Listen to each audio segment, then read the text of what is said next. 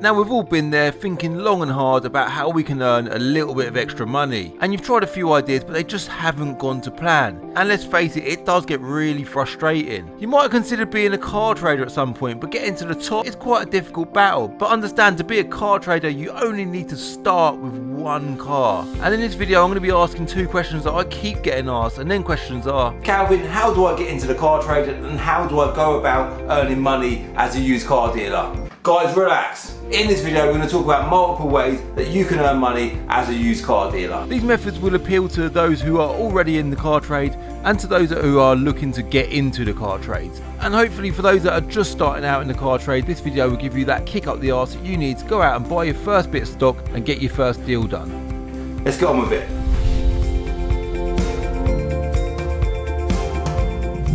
Before we get properly into the video, let me quickly give you tip number one.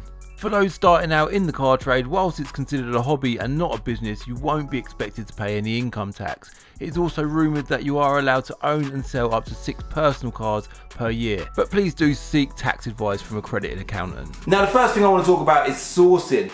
Now when I started out car trading, what I would do is I would find people that are looking for a certain type of car and I would go out and find it for them. We get asked to do this quite often, but I don't actually do it anymore purely because it takes a lot of time and it takes our energy away from the current cars that we've got in stock. But it is a great way to earn money. Basically what will happen is a customer will give you an exact specification of a car that they're looking for. They're too busy to go hunting themselves. They trust you to go and find them a car. You then go on the hunt for the car, find them their exact car, sell it with a profit in it. One thing I would say is if you do choose this as a method to earn money in the car trade, do try and get a holding deposit or some kind of fee up front before you go searching, because you could find yourself wasting a whole lot of time. But I have done this myself a lot over the years. I've earned some good money out of it, and more importantly, when I set out as a used car dealer, I didn't have no money. It was a great way for me to earn money without forking out for stock. I actually done one recently on my channel. I went and bought an Audi SQ7 for one of my good customers. I found him the exact spec car that he wanted. I sold it to him and I earned a profit. So you can see vehicle sourcing is a great way to earn money, specifically for those that don't have any money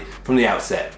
Another great way to earn money as a used car dealer, and it's something that we still do now, and that's SOR, sale or return. Basically a customer will give you a car, one car as an example is like Benz E63 AMG, which I actually ended up buying. But another great example was the Abarth 595 competition that I've done a video in on my previous video. That car there is a great bit of stock. We didn't buy that car, we offered to sell it on behalf of the customer. We advertise it at retail money, return the customer an amount of money, or charge the customer a percentage of the overall sale amount upon sale. And once it's sold, you take the money, give it to the customer. You've got a happy customer on one end who's just bought themselves a nice new car. You've got a happy customer on the other end who's just sold their car for strong money. The downfall is sometimes you're negotiating at two ends because you've got to try and do a deal with both customers. Me personally, I prefer to just buy the car, get it in myself. If it needs any work into it, I'll get it done myself. And then when I sell the car, I know exactly how much I paid for it and I know exactly how much money I'm going to earn. But it's not to say that I rule the sale returns out, because I do think they are really good. And I do know that there are many companies out there that operate the majority of their stock on a sale return basis, and they do earn very good money out of it. So again, if you are setting out as a used car dealer and you have no money, that is a great way to stock your site with cars that you don't even own. And in fact, when me and Leon set out on our journey as car traders, that is exactly what we've done. A lot of the cars that we sold back then were sale returns, and we earned money, we moved forward, and we managed to grow our business from it. Scrap! Now don't just assume that if a car is a scrap car that there is no money in it. Every single thing, used item, cars, motorbikes, bloody watches, whatever, has got a sale value, right? Whether it's a lump of scrap metal or a perfectly brand new supercar, yeah? Everything has a value. Some people say to me, Calvin, it looks like you've got loads of bloody scrap in stock. Yes, we sell a lot of scrap. I'll happily buy a car for a couple of £100 and maybe send it to the scrapyard for 400 quid, earn a couple of £100 as a margin. Some of them ain't quite so easy to sell, but once you've bought them, you will eventually sell them and make a little profit. Another way to earn money out of scrap is dismantling cars. So if you don't want to take that car straight to the scrapyard, or sell it to your local scrap guy who will take the wheels off, take the battery off, take the cat off and scrap it all, what you can do yourself is you can dismantle it. There are some great businesses out there that have earned an absolutely crazy amount of money out of dismantling cars. Do not rule out scrap. One man's rubbish is another man's gold, and I am one person for valuing everything. So do not rule out anything, alright? If you think you can earn a profit on it, give it a shot. Salvage, what a great one to talk about after scrap. Now, a lot of people that I know have dealt in salvage cars. I look at them myself and think, God, that looks like a lot of work. I personally do not deal with salvage cars. I am not handy with cars myself. I do not get hands on. I can't fix cars. I've got multiple garages around me that I work with to fix our cars, but they've got enough work to do as it is without me piling big salvage repairs on top of them as well.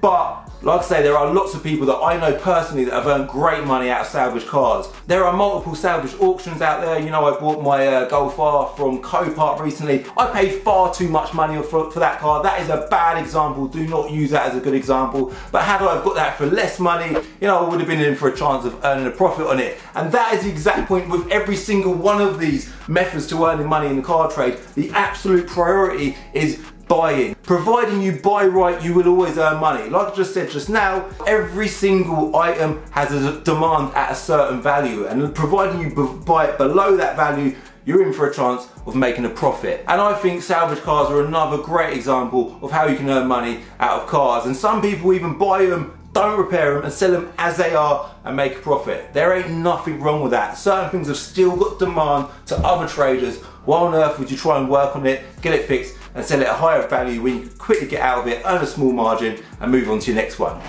Import and export. Now, this is a great way to earn money. It's not something that I've ever done. I sort of tell a lie. Well, a few years ago, I did buy a Hummer H2 black one. You might have seen it on my channel. My friend actually brought that into the country from Romania, and I bought it off him unregistered. I got it registered myself. I sold it. I made a profit. It was a bit of a palaver, a lengthy process, but I did make a good amount of money on that car, and I got to tick that Hummer H2 off of my bucket list. Now, a lot of the cars that we sell here at Bin Car, we are a trade sales centre, so we sell the majority of our cars, go off to other car traders. The majority of our cars are sold unprepared at prices that appeal to other car traders, okay? The reason why we do that is because we buy so many cars that we can't possibly keep on top of all of the preparation to getting these cars prepared for retail, so we literally work on small margins and keep the ball moving. But the reason why I say that is because there's a handful of traders that we deal with that deal with import and export. A couple of them will say export cars to Jamaica, to Pakistan, to different parts of Europe, and they will earn a lot of money by buying cars from us at Bin Car, taking them abroad and selling them overseas. And again, I do know of multiple companies that import cars, Japanese cars in particular, which is a great market at the minute, into this country. They prepare them for sale. A lot of them are sourced as well, so the customer will go to the company and say, can you find me a Honda Integra DC5 Type R in white, a facelift car with X amount of miles. I'll pay you a deposit for the car right now. You go and find it for me, and in 6 months' time, I'll pay you the outstanding, I'll collect it. It's a great business model. It does work. You do have to have patience, but it is something that I would definitely recommend looking into if that suits you. Specialise in something. Now, this is something that I cannot stress enough. Understand who you are, what you're about, what you're drawn to, and what your sort of quality is, your forte. Like for me, I know that I don't repair cars myself. I'm not handy with fixing cars, so I cannot sit here and say, I want to buy salvage cars, for example, because there's no way I'm going to be able to do that, right? When I started out car trading, what we used to do is we used to buy and sell a lot of Corsas, right? We've done Vauxhall Corsas, we had lots of them available for sale. We had a guy that could supply us Corsa parts. We had another guy that could supply, that could repair Corsas for us. So we had the whole thing well organised. We had a farm that we could get all the Corsas to, and it was just a great little business. The margins were quite small. It was hard buying, which, going back to what I said earlier, trying to buy all the time is very, very difficult. But when you know the sale point of a car, which we knew bang on with Corsas, it was quite easy buying them. And because we knew all the common little problems, which there was a lot of common little problems with them, you slowly get to know all of the symptoms with all of the issues with them cars. Now, I know there are companies out there that specialise in certain types of cars. In fact, I've got an E46 M3 out here now that I'm midway through selling to an E46 M3 specialist. That traders come to me and say, Calvin, that car's worth 20 grand. Why are you selling it for such little money? And the reason that I'm selling it for little money, because I am not preparing that car. The arches have gone a little bit rusty. That's about it really. Debatably, it could do with a full respray. I'm happy to sell that car, with a small margin. It's an 06 plate manual coupe. It's a great car. For me, it ain't a problem. Someone will buy that, tidy it up, and they'll make a profit on it. And that is exactly what my business is all about. And that's another great example of Specialise in one type of car. It could be commercials, it could be Corsas, first time cars, I don't know, Japanese cars. I used to just stick to Evos, whatever, yeah? There's loads of different opportunities out there. Decide yourself what you're about. Now this one's an interesting one, trade or retail. Now going back to my M3 specialist example, that guy is an M3 retail specialist. He will not trade out an M3 because for him, he would rather prepare that car to a high standard and get top money for it. He deserves to get top money for it because he's put all the effort into sourcing that car, preparing it and putting his name on it. Whereas me, because we're essentially a car buying company, we buy too many cars. In fact, there's lots that I'd say no to, that we're getting offered all these cars that I have to just work on small margins and keep that ball rolling. So for me, selling to the trade only is just the best way to go about it. Now we have recently launched Binker Retail, which I know a lot of you know about, and Binker Retail is essentially us selling cars not at trade money but at retail money, and those cars are cars that come through the car buying shop and they don't need any preparation. Benz E63 AMG is a great example of that. It's not a very old car, it's only done 20,000 miles, it's absolutely flawless as far as preparation is concerned. It doesn't need any prep, doesn't need any tyres, doesn't need any bodywork. It is ready to retail. Now I would consider just trading that car out with no warranty, no guarantee, as it is, for less money. That suits me, no problem at all. But the other option is I sell that car as a retail car with a warranty and a guarantee that that car's not going to go wrong. I'm obviously going to want stronger money for it. So there are two options there. There's a trade sale, a retail sale. But for me personally, I'd rather work on a bigger stock turnover, which is smaller margins, but it does keep the cars coming in and going out at a decent pace. But back to the point, the main difference between a trade car and a retail car is a trade car generally will be at a price that appeals to traders, and a retail car will appeal to retail buyers only. Retail buyers will pay top money for a car, but they will expect it to be fully prepared, they will want a warranty on it, and they will possibly want finance on it. Which brings me on to the next subject. Finance. Now we don't do lots of finance here at Binker purely because, like I said, the majority of our business, say 90% of our business, is trade to trade. Traders don't come to us for finance, yeah? But 10% of our cars, like I said, we've recently done Binker Retail. We do offer those cars with a warranty and with finance. Now, the ones that we do sell, they're fully prepared. They are a higher premium. You do get financially rewarded for selling a car on finance. It is a higher risk for you as a trader, but you can earn more money out of selling cars on finance. Now, I understand that for those that are sitting out in the car trade, you won't be selling cars on finance, but it's definitely something to look into because it's actually a great way to earn additional money when selling cars in retail.